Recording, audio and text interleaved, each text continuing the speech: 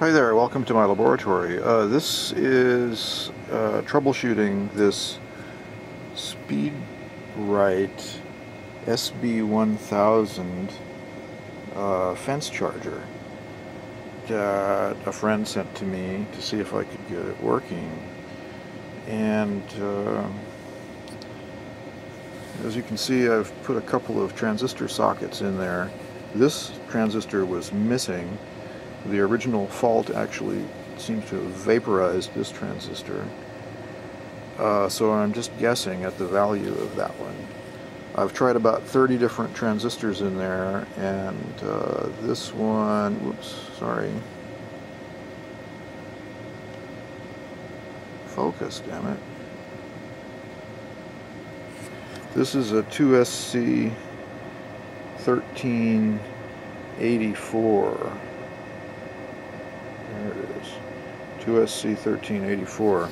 And out of about 30 different transistors I found, that's the one that worked the best.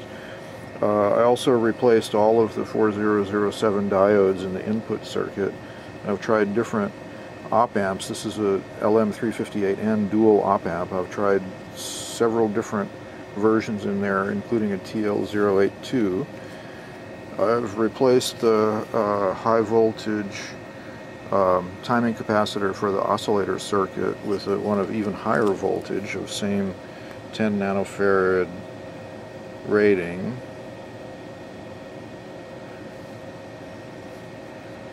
And I've checked all the resistor values and all the other diodes. I did replace one of the blocking diodes here with one that's even faster. This is an MUR 1560. I think. Yeah, 1560. And I tried substituting in a different SCR, and this is the SCR trigger transistor. The problem is that the thing doesn't charge the capacitor, external capacitor, to over 30 volts, and it should be charging it much higher than that. It also doesn't draw enough current on the input. It only draws about 20 milliamps and should be drawing 80 to 100 milliamps. Now it has these nice little connectors for the output high voltage transformer that actually drives the fence, the reservoir capacitor that discharges into that transformer, and the DC input. So I made a little snap-in board for it here with those functions on spade lug connectors. So, and then I found just for testing purposes, I found a 10-to-1 transformer. So I've got the one side hooked to the output of the board and the 10 side hooked to my neon NE2 neon load bank over there.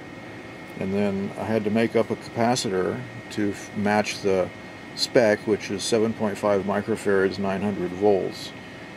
So there's about an 8.5 microfarad capacitor there, and scope probe. So let's cut the chatter and put it together.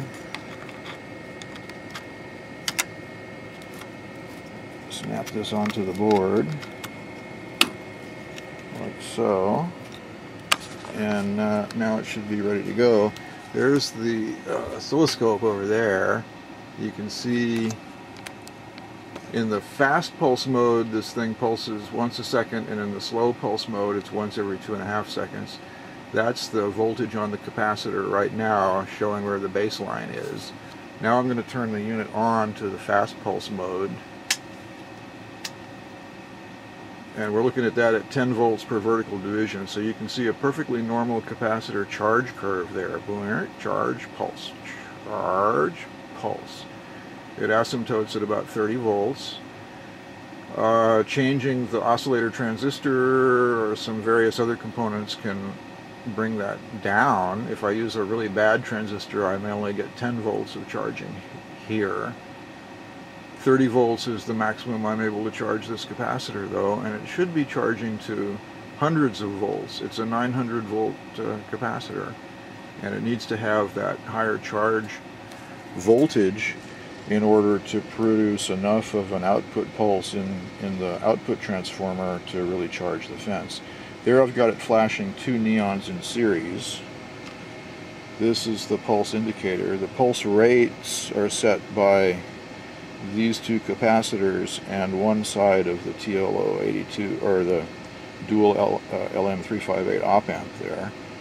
If I select a slow pulse rate, now we're timing with this capacitor for the pulse rate.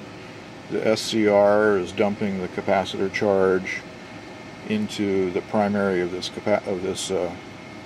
transformer, which is then boosted to a high enough voltage to flash the. And if this thing were working right, it would drive a mile of electric fence with hundreds of volt pulses from the capacitor, but it's only getting 30 volt pulses from the capacitor because something about the charging circuit isn't working right. It's got to charge it's oscillating, ringing the inductor, and then the inductive back spikes are stored on the capacitor to be dumped later by the SCR into the transformer. So the spikes are not being made as high voltage as they should be, and the current input is way below what it should be, only about 20 milliamps, and it should be 80 to 100 milliamps there. Alright, that's the progress report on the troubleshooting of the SpeedRite fence charger. Thank you for watching.